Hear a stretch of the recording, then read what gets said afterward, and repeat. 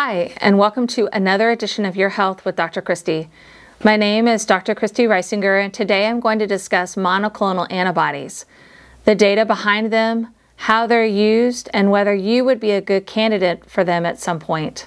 Monoclonal antibodies burst onto the scene in October 2020 when the Regeneron antibody cocktail was used to treat President Trump when he contracted COVID-19. Initially, the monoclonal antibodies were not used much, and a report in December 2020 stated that only 5 to 20% of the monoclonal antibodies shipped were being used. Part of this issue was the difficulty of needing an infusion center or hospital to give the medication, since it's usually given through an IV infusion. But with time and more data, the types of treatments that are offered and how and when they're used has changed somewhat.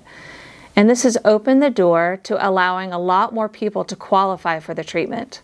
There are currently 3 monoclonal antibody treatments that are available through the emergency use authorization from the FDA. The first is from Regeneron and combines casirivimab and imdevimab. The second is from Eli Lilly and combines BAM+ETE and etesevimab. And the third is from GlaxoSmithKline and is called sotrovimab.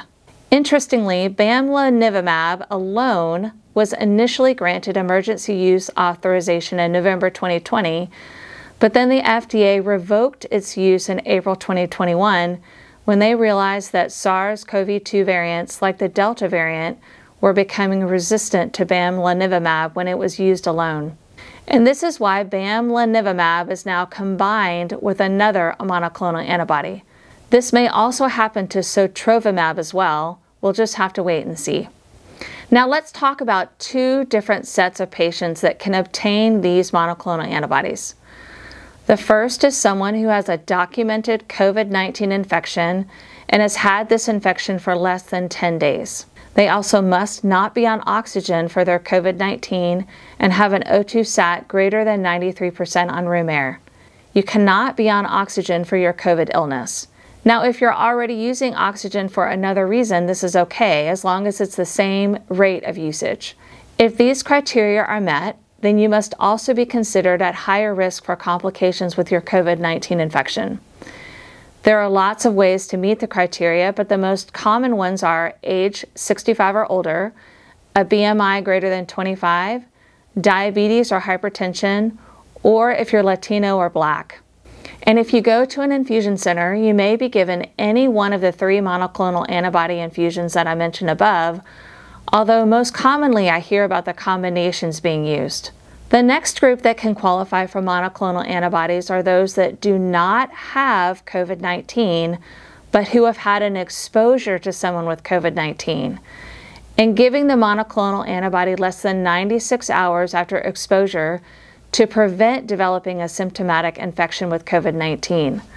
This is called post-exposure prophylaxis. The people that qualify for post-exposure prophylaxis are those that are felt to be at higher risk because they're unvaccinated, not fully vaccinated, or if they're vaccinated but meet the criteria I mentioned above. These patients must receive the Regeneron cocktail, since this is the only one that has shown data proving its effectiveness with post-exposure prophylaxis. So do you have to get the antibodies through an IV? Well, not necessarily. The Regeneron antibodies are available to be given subcutaneously, meaning just under the skin. But the FDA strongly recommends getting it through an IV if you're using it to treat your COVID-19 infection. However, if you're getting the monoclonal antibodies to prevent COVID for post-exposure prophylaxis, you have to receive the Regeneron cocktail antibody combination, and this can be given either with an IV or subcutaneously in 4 separate injections. The other 2 monoclonal antibody options are not available subcutaneously yet. So where can you find information on getting monoclonal antibodies? The first place to start is to call your physician. If you don't have a physician or if they're unable to assist you, then contact the Combat COVID Monoclonal Antibodies call center at 1-877-332-6535, or you can go to their website at combatcovid.hhs.gov. Now, let's shift our focus and look at the data behind using monoclonal antibodies. Well, the data showing its effectiveness started off a little slow.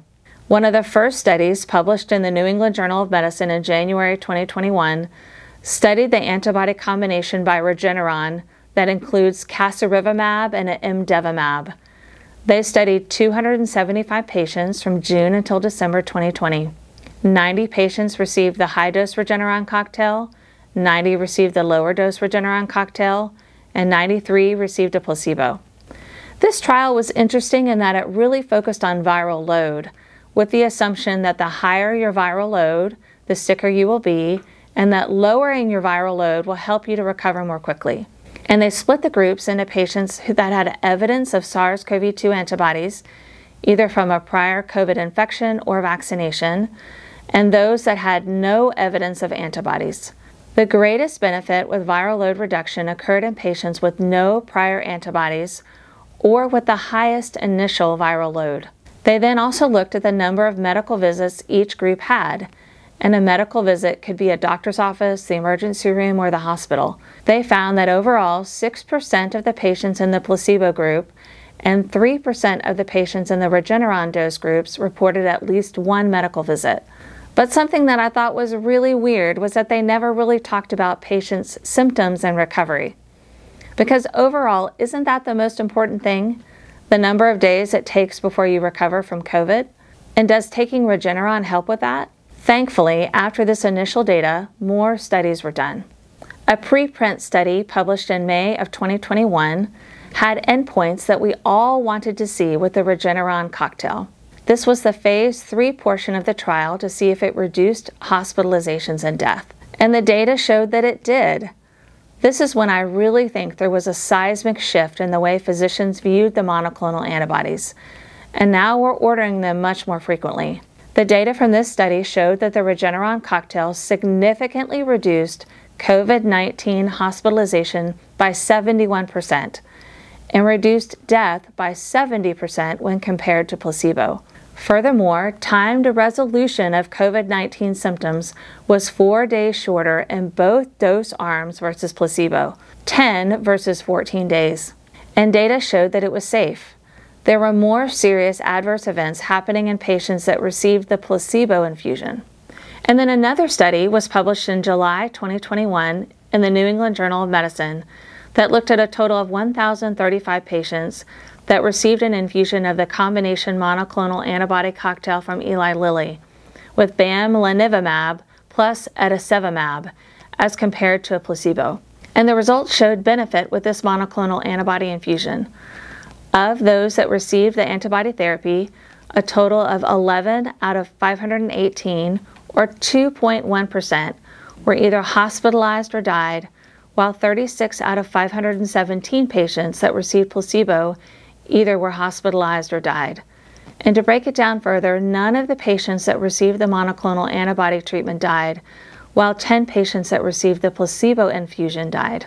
So is one monoclonal antibody combination more effective than another? Well, there's unpublished but exciting data from the University of Pennsylvania Medical Center in Pittsburgh that hints that either monoclonal antibody combination can work effectively. From March through June of this year, UPMC randomly gave either Eli Lilly or Regeneron's monoclonal antibody treatment to 1,935 COVID-19 patients. The initial data collection occurred before the Delta variant became the predominant strain in the U.S., but researchers say that both seem to work effectively in reducing deaths and hospitalizations. Their study is called OPTIMISE-C19 and is currently still underway. I'm really looking forward to seeing the data and results from this trial. And I love that a medical institution that's not tied to either pharmaceutical company is testing these monoclonal antibodies against one another. This is so important to do, and I'm thankful to the NIH for being willing to sponsor an unbiased trial like this. And lastly, the data on using Regeneron to prevent COVID-19 was recently published in the New England Journal of Medicine on August 4th, which then led to its emergency use authorization being granted on August 10th. The data showed that giving the Regeneron antibodies for post-exposure prophylaxis prevented COVID-19 in about 1 in 18 unvaccinated patients at 28 days. And it shortened symptoms by about 2 weeks if patients still got sick.